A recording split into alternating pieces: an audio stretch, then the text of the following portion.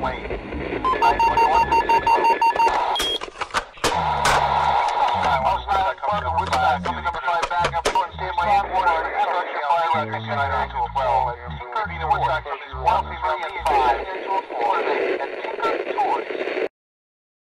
today's crime story is about the serial murders which kept one of the most peaceful Indian city Poone scared for 14 months.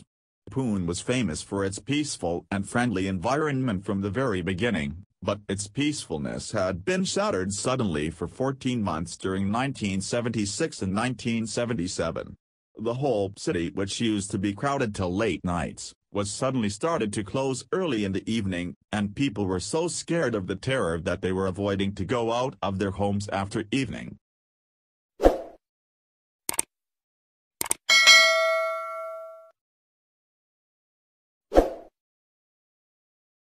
And the Indian police were feeling helpless to tap the continuous murders in the city. When the authorities realized that the local police is completely unable to catch the serial killer, they decided to call the Indian Armed Forces to protect the lives of people from the serial murderers. As usual, the local police did not pay attention to the first murder of these serial murders, and it became a bomb when the serial killers murdered 3 people in a banglow. The serial killer this time killed a couple and their son.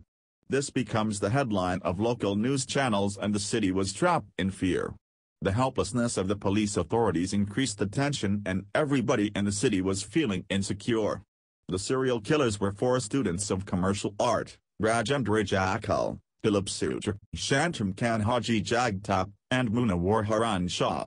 This case was known as the Joshi Abhyankar serial murders, were 10 murders committed by these 4 commercial art students. Joshi and Abhyankar are the names of 2 victim families. This group of the 4 students had acquired a poor reputation on their college campus for robbery and drinking, and was reportedly fighting within and outside the college campus. This was the fact that all of them belonged to poor families, and always faced problems regarding money. Their parents were extremely unable to fulfill their luxurious demands, which led them to crime world. All of them were unable to get rid of their bad habits, and they decided to earn money to fulfill these unnecessary demands at any cost, and kidnapped one of their classmates, Prakash Haggad. He was a classmate of the serial killers at Abhinav Institute. His father, Sundar Haggad, was owner of a small restaurant near the institute. Suhas Chandak picked up Prakash on a false pretense and took him to Jakal's tin shed on Carve Road. They forced him to write a note to his father saying that he was leaving home. They gagged him, took him to Pesh Park, which is just meters from Hotel Vishwa. There they strangled him with a nylon rope, placed his body in an iron barrel, inserted some stones and dumped the barrel into the park lake. The next day, they sent a ransom note to his father. His father went to the police station, and the local police ignored this case.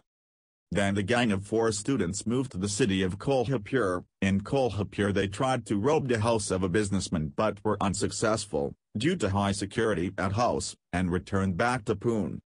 This time the serial killer gang selected a soft target, a house without security. They successfully entered in the house and they found Mr. Akit Joshi and his wife Usha Joshi alone in the house. The serial killer gang strangled Joshi with nylon rope and suffocated his wife. When Anand, the son of Joshi, arrived in the house, they forcefully stripped him naked and strangled him with the same nylon rope. The serial killer gang stole the valuables from the house. Within a period of 1 month they attempted to rob another bungalow, but the owner and the servants fight back and the serial killer gang escaped easily by climbing a barbed wire fence. During these the whole city was scared and the insecurity element among the residents of Poone was at top. Nobody was visiting the night cinemas and the people were vanished from the streets of Poone city. After the unsuccessful attempt the serial killer gang struck again in the city. This time they selected a house of a professor, Mr. Joshi Abhyankar. There were 5 people in the house, his wife, his granddaughter, grandson and the house servant. This time again the serial killer gang killed all of them with a nylon rope. The granddaughter was stripped naked and forced to direct them to the valuables in the house before she was killed. Anil Gokale was the younger brother of a college friend, Jayant Gokale. Anil was supposed to meet his brother at the Alka Talkies and was offered a ride home by Jack on his motorcycle. He was taken to Jack's shed, and strangled with a nylon rope. His body was tied to an iron ladder, weighed down with boulders and dumped into the Mula Matha River near Bund Garden. The body Anil Gokale, the last victim, surfaced near Yerwada. The investigating police team found the body and realized the murder pattern. They found the nylon rope, as the police were considering the continuous murders as a result of robberies, but they now realized that they are actually following a serial killer gang. The police this time put their best to prevent more murders. The police trapped the serial killer gang finally. During interrogations, all of the members of serial killer gang contradicted each other's statements, and finally revealed the whole story of crime spree. The police filed charge sheet in the court, and within a period of 4 months all the members of the serial killer gang were sentenced to death by the Indian courts. Don't forget to subscribe our channel for more crime investigation documentaries. Thank you for watching this video.